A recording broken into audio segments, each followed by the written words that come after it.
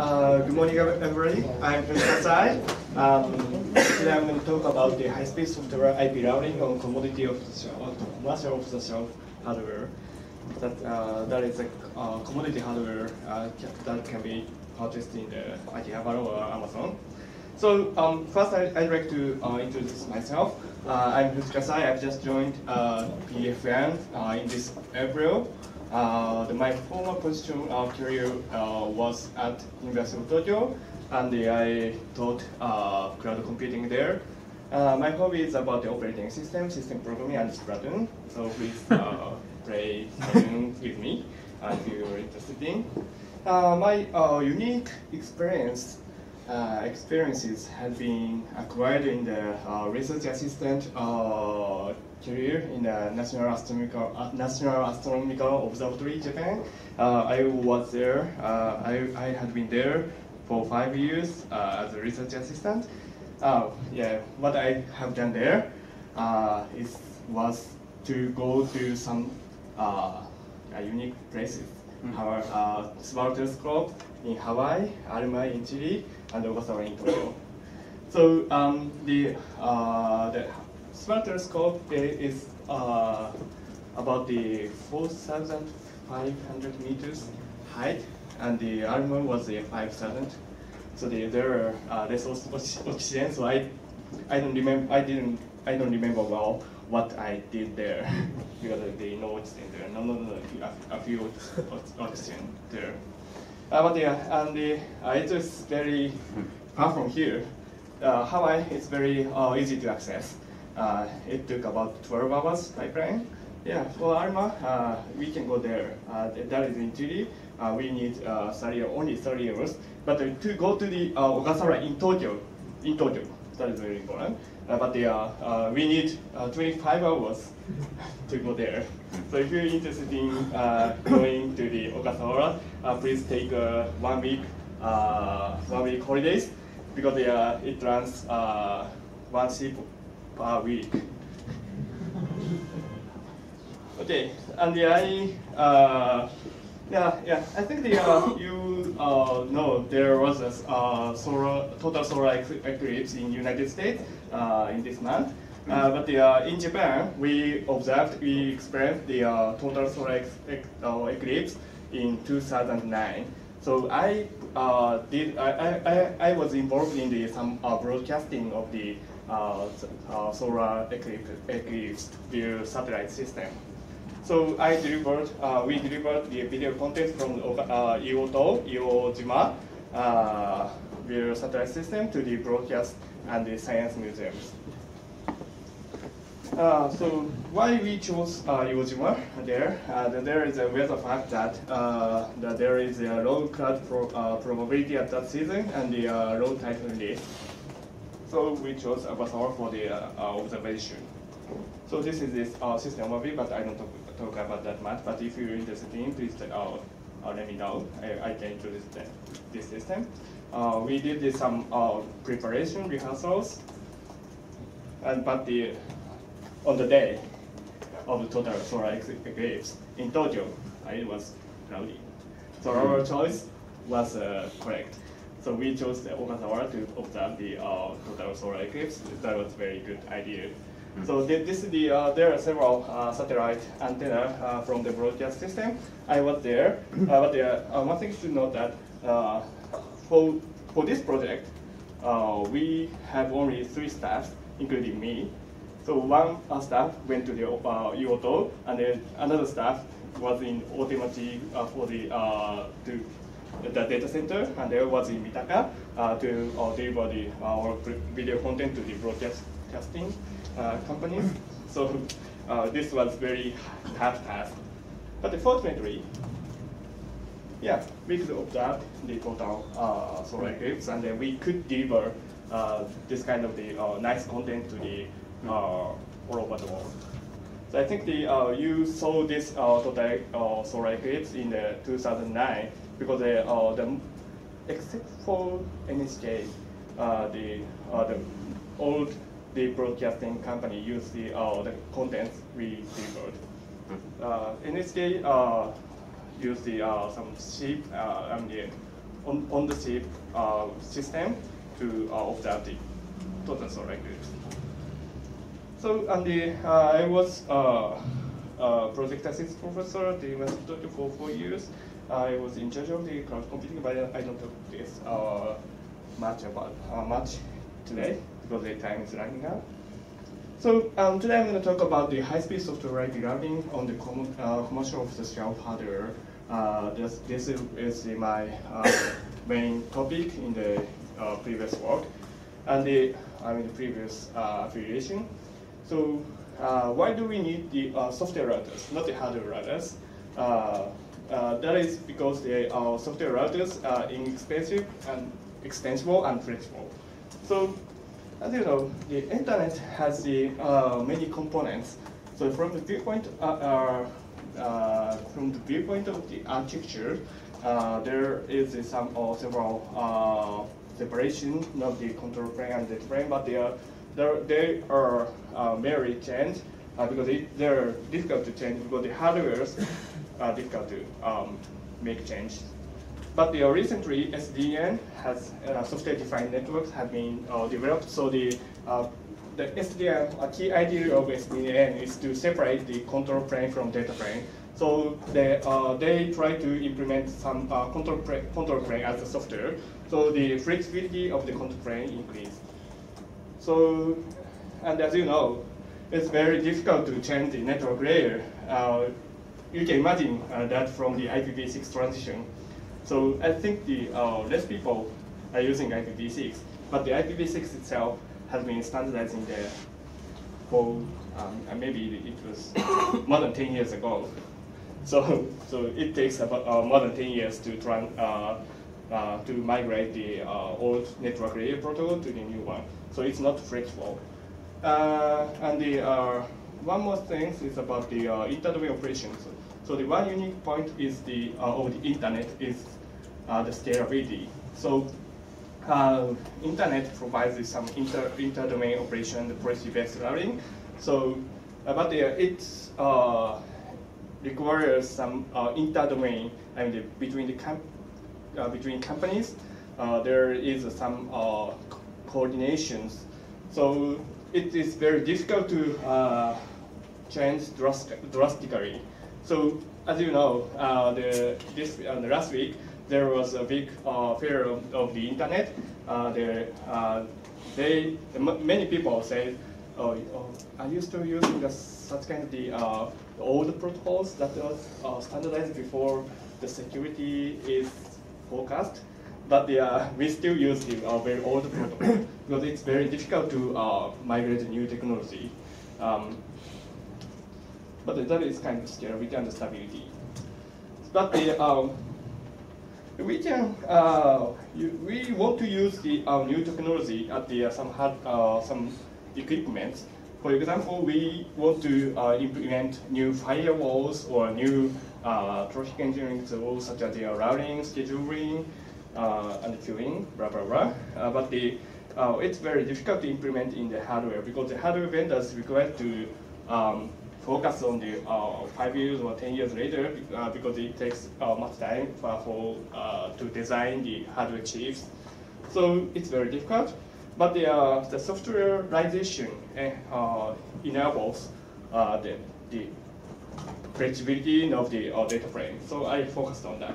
So the current achievement of my research is I could achieve the 120 gig BPS line IP routing for the small packets on a single host, and it's very cheap. And the single core performance is more to be noted.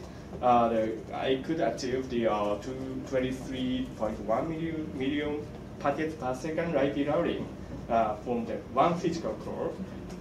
I think you know this processor is very old because I could have such kind of old processor because I didn't have any money to do that. But the key technology on the IP routing is the IP routing table lookup algorithm. So I'm going to talk about that. This is presented in the SMC code 2015. The name is PopDrive and the joint work with the Yassan identity competitions.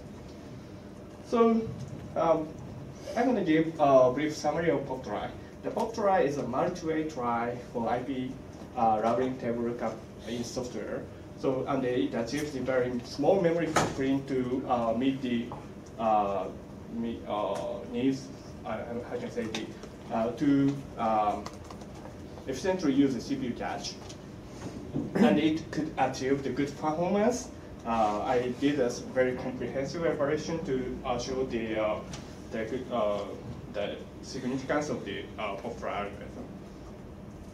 So IP routing table lookup was very simple. Yeah, there were 5 or 6 class A to E classes. So the IP addresses was how can I say divided into the five groups, and the prefix length for the size of the block was fixed statically allocated, but after the IPv4 address exhaustion, the first age of the IPv4 address exhaustion, they decided to the standardization organization decided to change such idea. We can now allocate the IP blocks into the small chunks. For example, /30 or /29 or /25, /24, etc. So the basic principle is of the IP routing table lookup algorithm is the longest prefix matching. So the prefix is more specific. I mean, the prefix is more longer than that prefix will be selected. So that is the prioritized table. So in this simple implementation in software can be done with the linear search.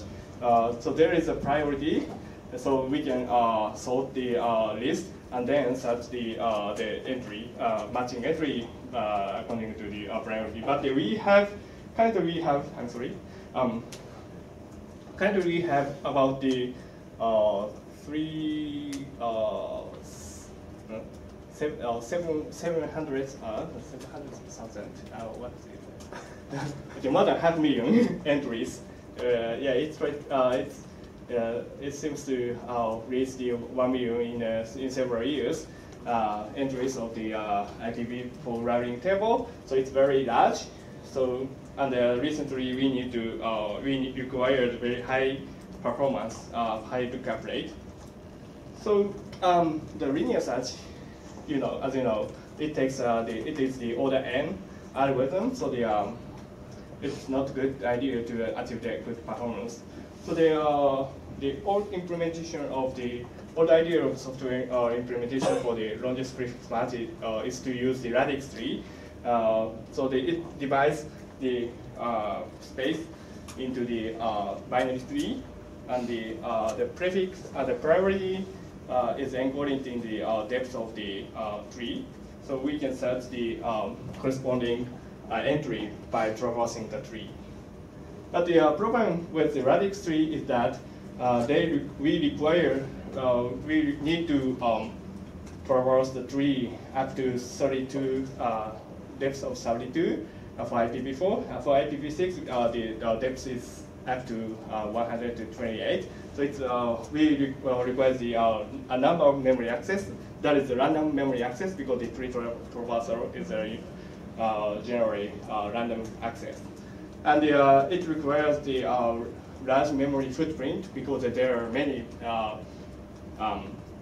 edges, links to the child nodes. So it cannot achieve the good performance. So there are several related facts, but I'm going to skip that. So key ideas for high lookup rate are to reduce the instructions including memory access. So we reduce the lookup depth of the try, and the second idea is to increase the CPU cache efficiency. So we propose the succinct data structure to compress the data structure for the small memory footprint within the CPU cache. So this is the visual representation of the radix tree. At the center, there is a root node, and there are many links and nodes. So yeah, this is a simple representation. And this is the representation of the POP trie.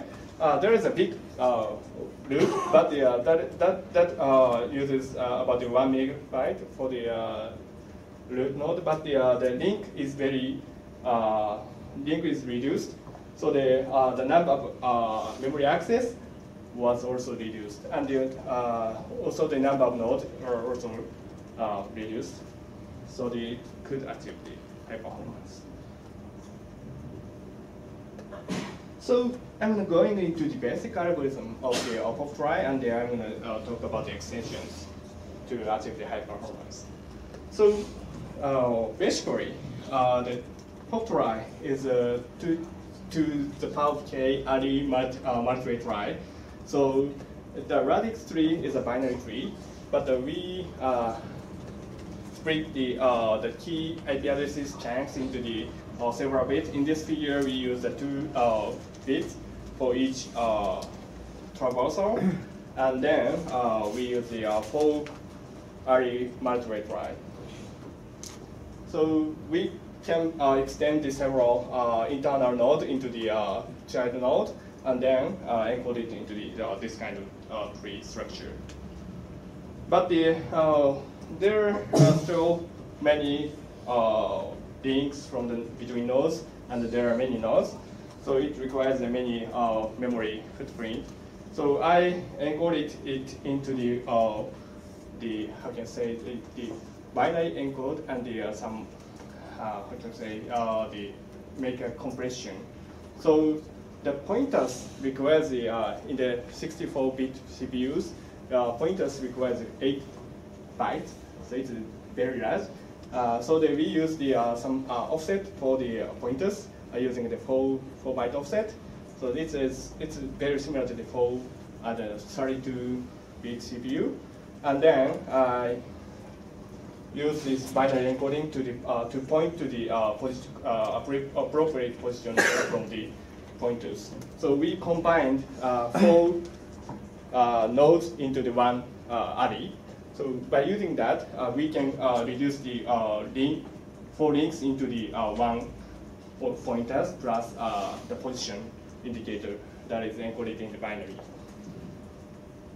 Luckily, we can use the population count instruction, and of course there is a very fast alternative, but in the x86 CPUs, there is a population count that counts the number of ones bit instruction. So we can easily compute the position of the corresponding node in the array.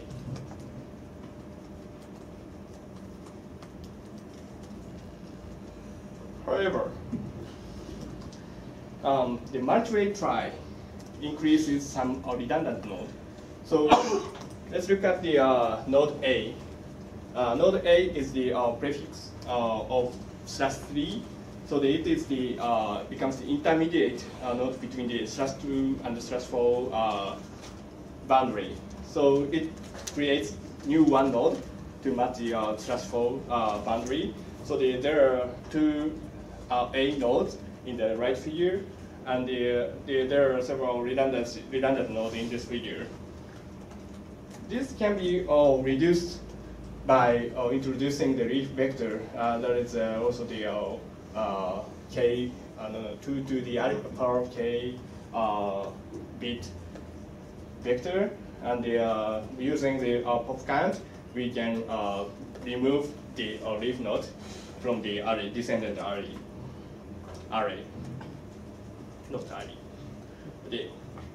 So this can also aggregate several some routes that has the several destinations, so the several data corresponding to different keys.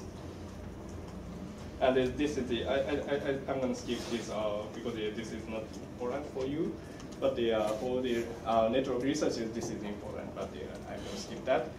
So I implemented this algorithm for the to match the 64-bit CPU. We use the 8-byte, and we use the k equals 6, and we use the 8 bytes and for vector and readback, and we use the pointer and the relative pointers base 0 and 1 for 4 bytes. And the leaf node is generally the number of the data and the next hops in one IP router is less than 16 bits range, and it is 65,000. So we use the leaf node we use 2 bytes for leaf nodes. So code is available here. It's very messy. I'm sorry, there's a research code. Yeah, so I evaluate the performance of the algorithm. So here is my uniqueness. Oops. Okay. First, I'm going to introduce the brief summary of the PopTri's performance. So it achieves the more than 240 million lookup per second. So it takes about less than 5 nanoseconds for one IP address lookup. So it meets the requirements of the backbone core routers of the ISPs. Okay, so but my uniqueness is that we generate this kind of evaluations shows some average performance like that. So we tried 100 million times for the lookup. So, but for the lookup algorithm, there is the worst case and the best case. So for the try, I mean the radix 3, if the answer is found at the top of the node, it requires one memory lookup. But if the answer is found at the end of the traversal, the number of memory accesses will be 32. So we need more. We need more than average. So we made a more detailed analysis using the single task operating system. So we put some UDP packets with keys, and that is sent to the NIC on the single task operating system, and then get the performance monitoring counters and perform the lookup, and then get the performance counter again. So this enables me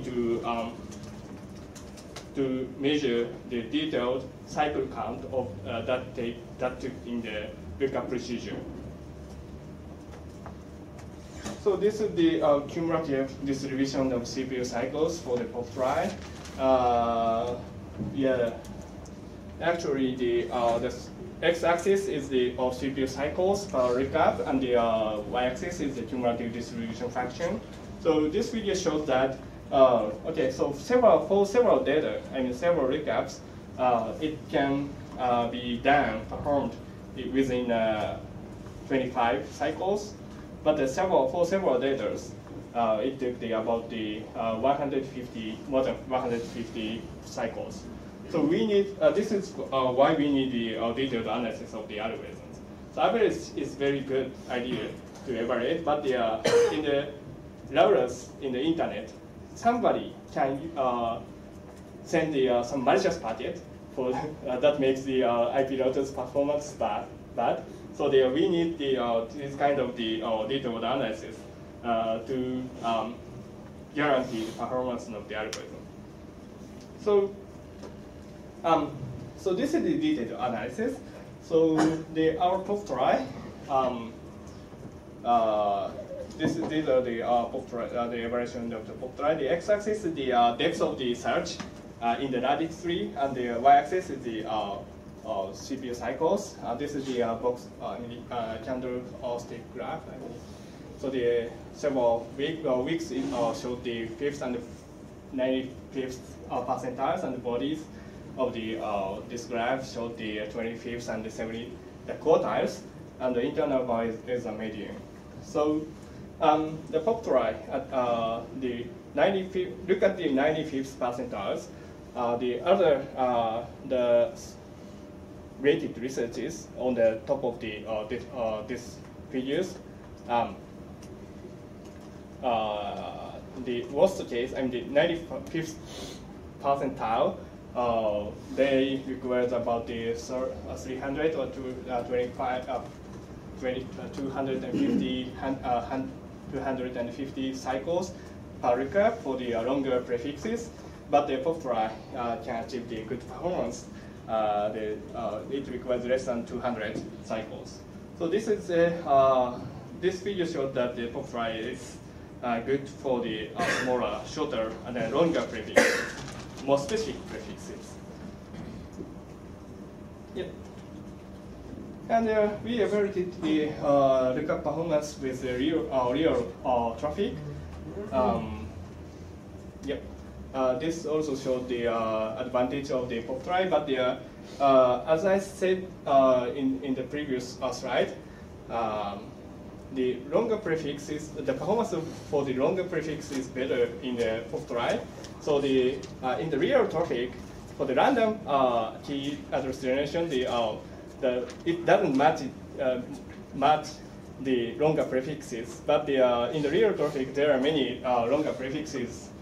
In the real traffic, there are POP-TRI achieved a very good performance. Yep. And I also evaluated the new, I guess the future evolution of the routing tables. At this time, in 2015, the number of the entries in the IP routing table was about 500,000, but now it is the 700K kilo entries. So I evaluated the more close to the 1 million entries. No, not 1 million. 764 kilo or 885 kilo entries.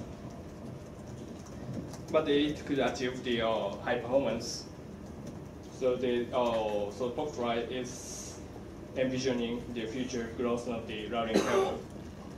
So this is the conclusion. The POP-TRI, we propose the POP-TRI that is a multi-way try for IP routing table lookup in software that achieve the small memory footprint to use the CPU cache efficiently and achieve the good performance.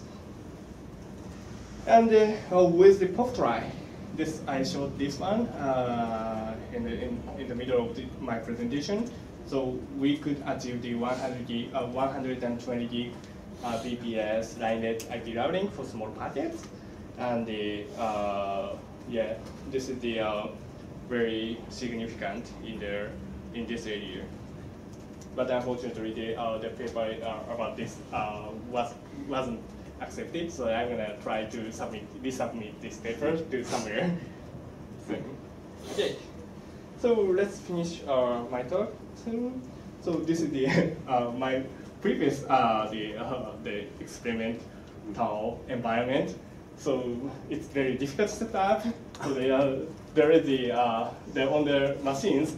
I run single task operating system. So that is developed by myself. So it's very hard to evaluate. So yeah, I think I need to polish the environment to conduct the experiment again. Yeah, that's all. Thank you very much.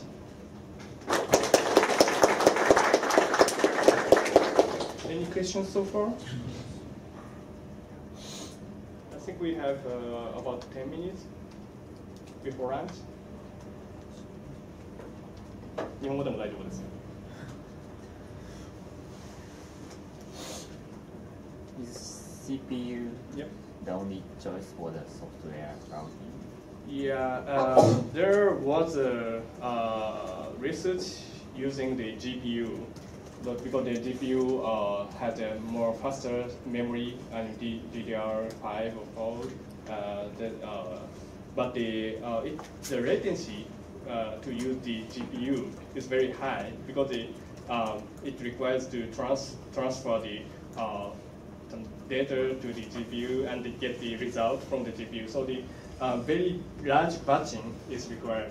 That affect the latency and the latency in the router. So some applications requires low latency. So CPU is the one of, is more preferable in this area.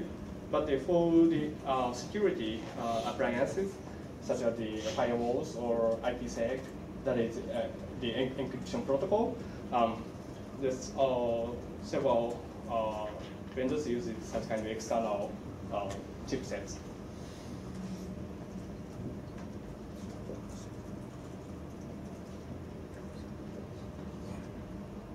公開の部分はここまででいいですかね。それはい。なんか